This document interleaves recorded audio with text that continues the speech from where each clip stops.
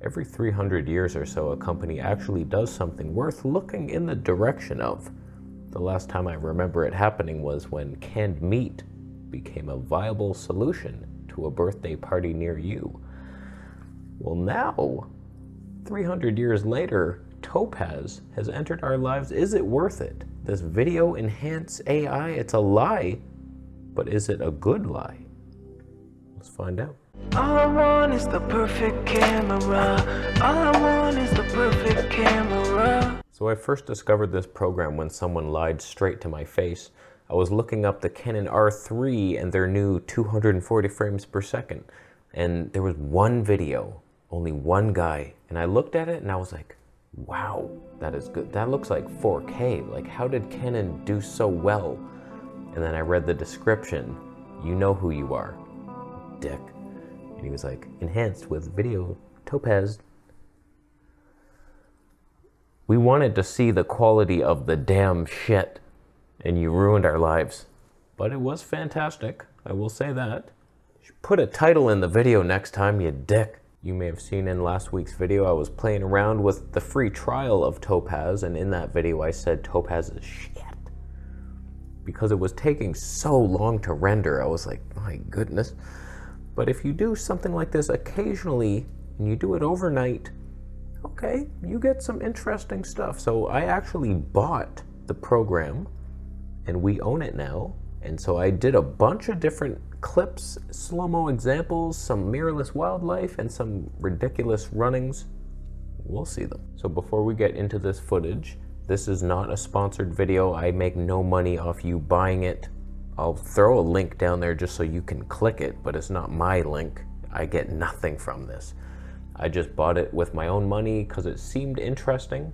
And if you don't know, it's a program that can upscale your footage from like bullshit 480p to 4K. It can do it 2 times or 4 times, and we'll experiment with both. And it can also slow your footage down with frame interpolation up to 16 times. I pushed the limits in one clip. It's so slow that we will not be able to see it in our lifetime. Your grandkids might get to watch it if they start from day 1. And then by the time they're 90, they'll see it. So first example is Panasonic GH6. On your left is 4K 60p with dynamic range boost. And on the right, I just enhanced to 8K. And I'm just trying to like punch in, and do I see it? Yes. It's noticeably sharper, and it seems to have way less noise too. I don't remember clicking that. There are options. You can denoise your footage, but I definitely see a difference. It looks pretty natural. It doesn't look like I just added sharpness. Like, they're doing some magic, and it works. That short 5-second clip took me like 35 minutes to render. And the one I'm gonna show you with the pigeons took me just under 10 hours. Okay, here's an example of the Huawei P40 Pro. I put it in 1920 frames per second. It's a 720p file, and all I did was up-res it. And you can see it's sharper, it is better looking, it's not super unnatural. That is a slow man happy to be alive. You can see some noise in the footage. It was kind of a cloudy day and a phone. You can't expect much, but that's one of the most exciting things for me, is that I can still use this Huawei phone footage, get some 7,000 frames per second, and then enhance it. Because it's 720p, it looks pretty bad, but I can bring that up to 5.1K. Here's an utter ridiculous example. I did the 7,680 frames per second. I enhanced it just 2 times, so it's 2.5K, and I also slowed it down 2 times, so 15,360 frames per second. Time is still, but we're floating, and we're heading somewhere in life. It's the slowest footage you ever seen. Do you need anything ever that slow? You might. Don't pretend you don't. Eventually, he will make it to the other side. I think that's a worthwhile achievement. Okay, last example with the phone. We put it in 1920 frames per second. It's 720p. And on the right, I did the max possible of everything. This is the one that took 10 hours to do. This is now a 5.1K file, 30,720 frames per second. It's so slow that you have to wait until your grandfather invents a time machine, comes back in this life to kill you, and then your child has to avenge your death, and then somewhere in that circle of life, someone will have witnessed the entire shot. It's so slow. Now, as I look at the wing details, you're definitely gonna see some of that frame interpolated movements. Like, it's tough to do. It's pretty good though. I found that this was better than DaVinci's optical flow, because I still get that, and this is like more well tamed. I'll try to pick some of the more interesting moments within this slow ass clip to a little music, and then we fly together.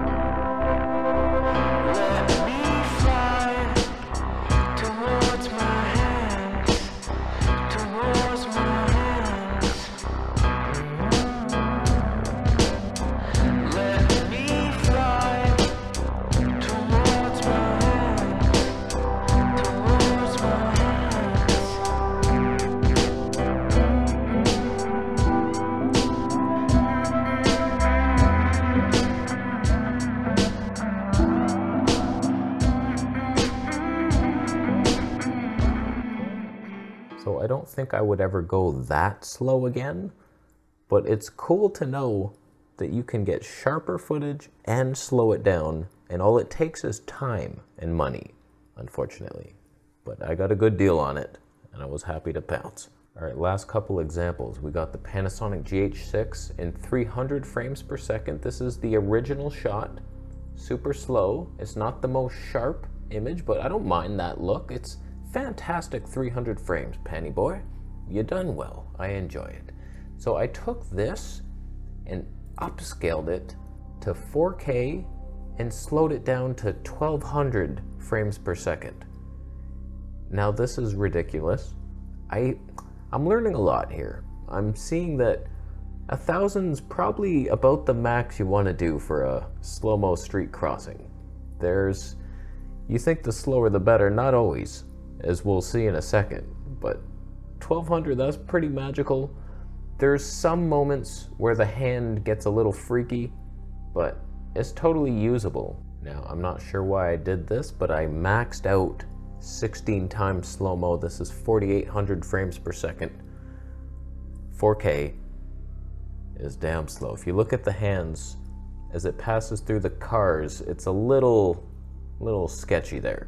You can tell that the reality that you live in right now is not the one I live in. And it's a little slow, but I tell you, like, I can't imagine anything more fun than this. In fact, I'm heading out today with the Leica 200 Prime GH6. I'm gonna try to get some nice 300. I'm hoping I get something with movement, 300 frames per second, and I wanna upscale that to 4K, slow it down. Eventually, I will get a shot. And so, like, what I'm thinking is I go out, get a bunch of shots, maybe 1 or 2 clips. I'll enhance it and slow it down if it needs it. I'll decide, but this is fun. I'm totally having fun with this program. All right, last example, the chickadees.